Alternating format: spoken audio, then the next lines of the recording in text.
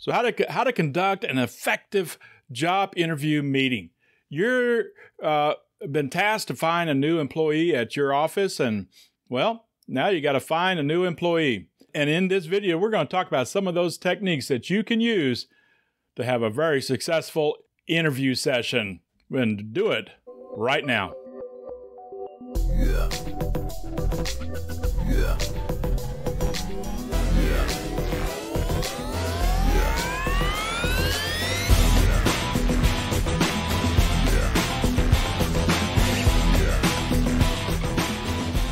You know, it's just as nerve-wracking for the interviewer as it is for the interviewee.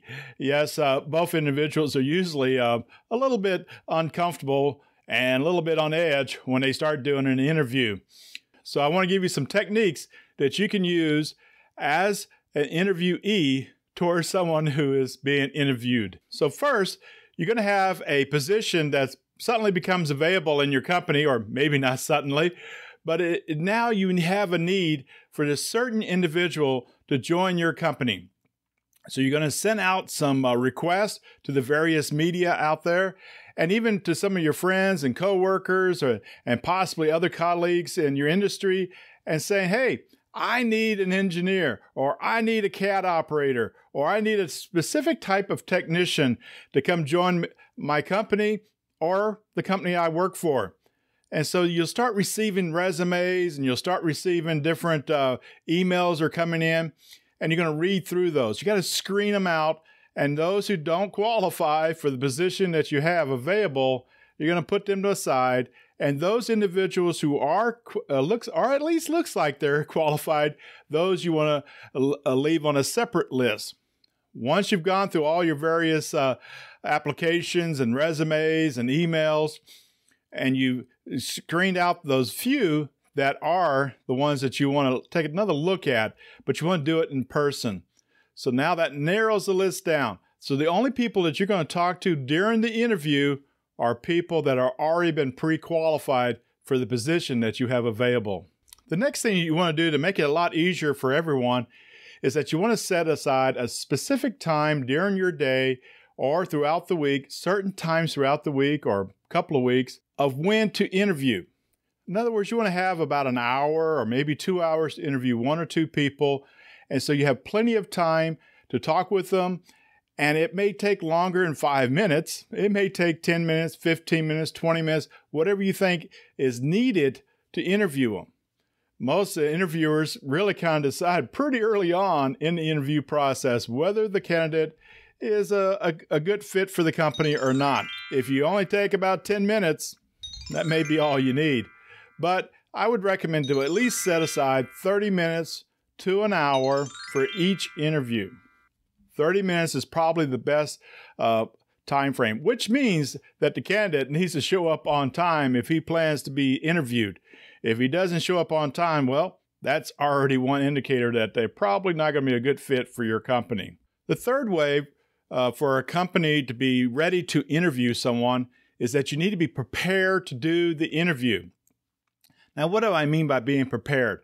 Well, you need to have a list of questions that you want to ask the individual, but you want to ask the same questions to all of those individuals that you're interviewing.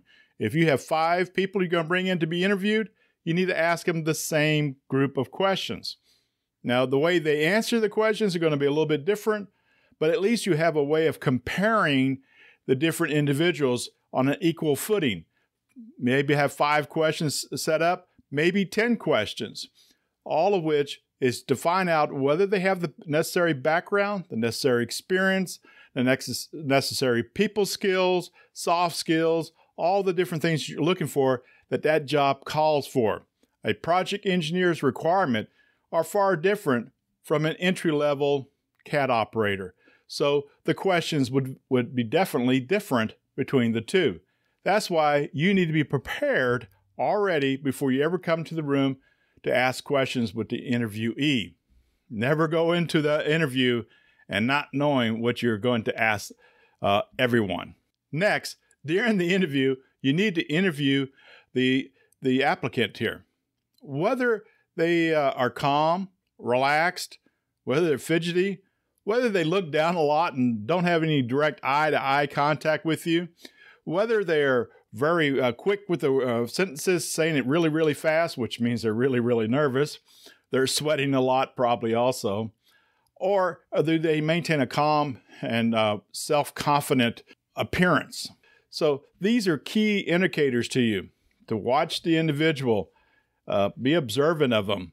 Make sure they do really fit the answers that they're given to you, and that these are just not well-rehearsed answers and may in fact be closer to the truth.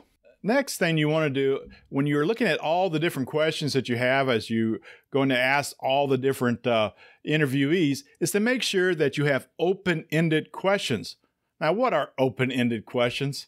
Okay, first of all, you don't want a yes or no response. Yes or no, it's going to make it a very quick interview if you only have 10 questions and yes, yes, yes, no, yes, yes, yes, no. Well, interview's over.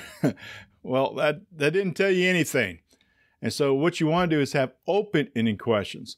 Open-ended questions. And what are those type of questions? Is if you are faced with this situation, how would you handle it? If you had a client was to come talk to you about doing something that's not in the contract, but he's asking you to do it for him, how would you handle that? If you have one of the design team members is not feeling well today and they're kind of disgruntled, and in fact, it's been going on for a couple of days, what would you do? How would you pull them aside? Would you pull them aside? How is your people skills towards them?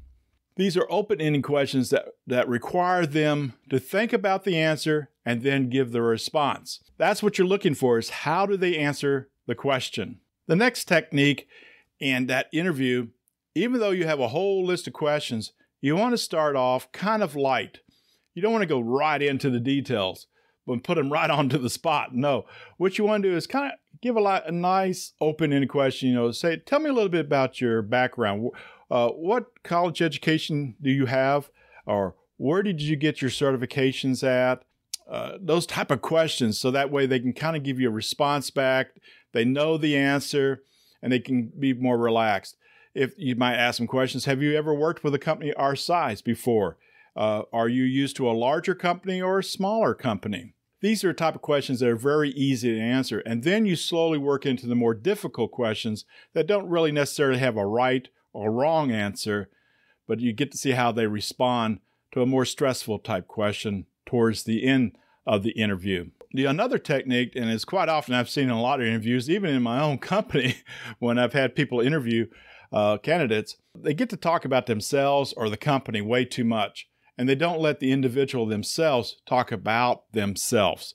We want to hear about you, because if more we know about you, the candidate, then we'll know if you'll fit into our company culture.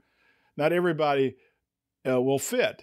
Our company has a certain kind of culture to it, and we kind of like certain type of movies. We like certain type of jokes. We like to go out and do certain things.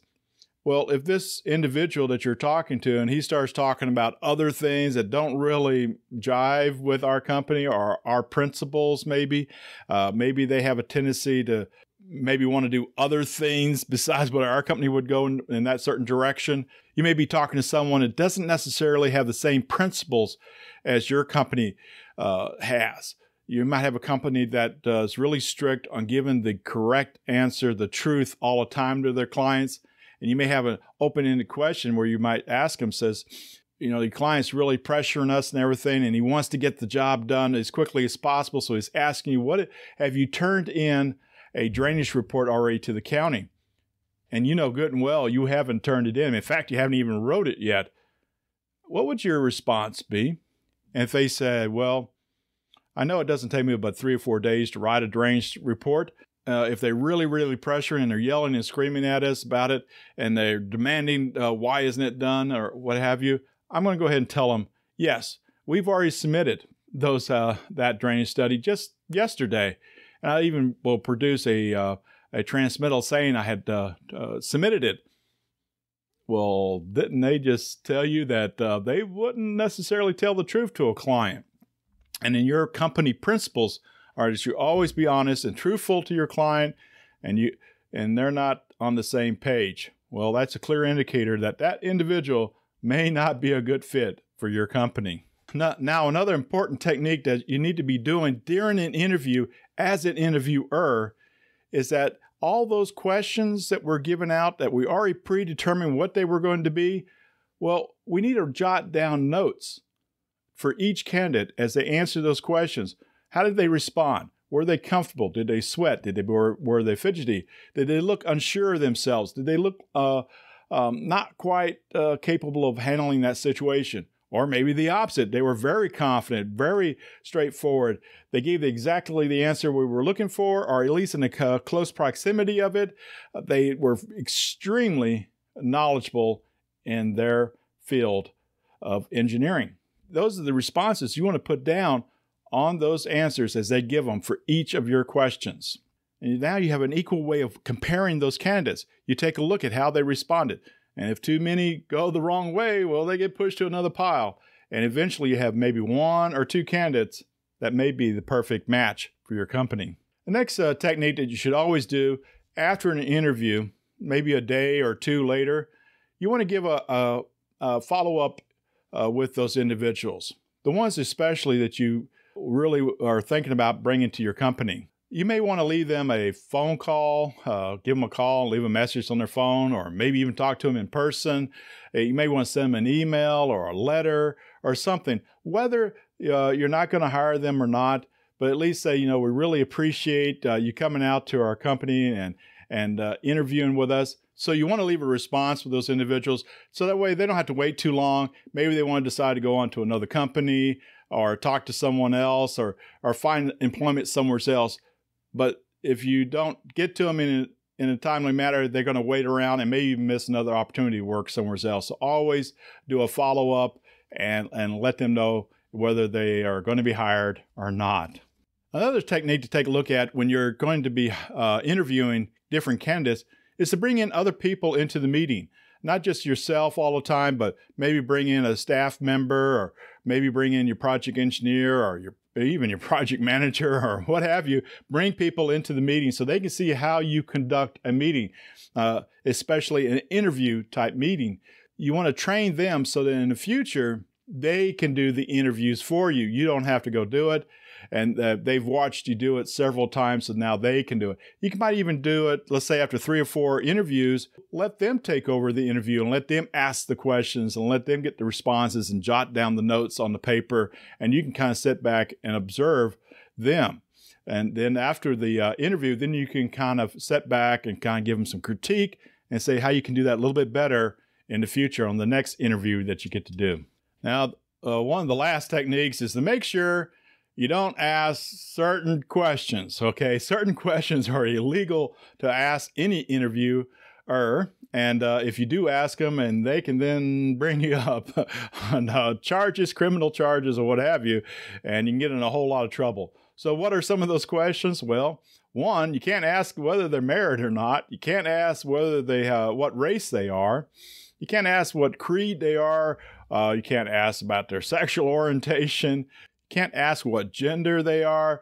They can't ask what faith they are, whether they're religious or not.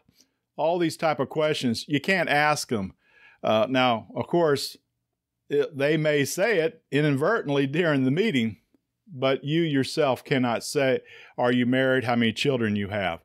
Because those questions are not allowed, and you get yourself in a world of hurt in a courtroom, and you don't want to do that, especially when you're trying to hire somebody to try to increase your profits in your company, and then you end up giving that all to a lawyer in a courtroom. So don't do that. Now, something that's happened over the past year and a half, maybe 2 years, is, well, because of the pandemic, we all learned to do a little use of virtual meetings, such as like Zoom or GoToMeeting or Google Meets or all these other types. We do virtual a lot. So some of the new trends and how people are being interviewed now is through virtual meetings. And in these virtual meetings, you'll find people are probably given a test. They're probably given an essay so that they can respond and then send that back so they can take a look at it. A test would be a series of questions and see how they answer those questions. So there's a couple different new trends in how interviews are done now, because the reason you not always can get together in person, have to do it virtually. And so this is some of the new techniques that are coming out in interviews. But whenever you have a chance, always do an interview in person. It is the best way to do it because you get to see whether the person shows up on time. You get to see how confident the person is in person. You get to see the person himself and how he handles himself around others. So always first choice in-person interviews. And if you have to, well, we can always do it virtually. I know you've gotten a lot of value out of this video. I've taught a lot of different techniques on how to do an interview. The main thing is you yourself need to show confidence in yourself and in your company, and then watch the person you're interviewing and see if they have confidence in themselves and whether they would be a good fit for your company. Follow those techniques and you'll get the right employee for your company. So if you want to see more videos like this, you want to go right down below right there and subscribe to our channel. Also hit that like bell so that we know that we're doing a good job. So until the next video, keep on learning to be a better engineer and keep on learning to be a better manager in the business of engineering. See you on the next video.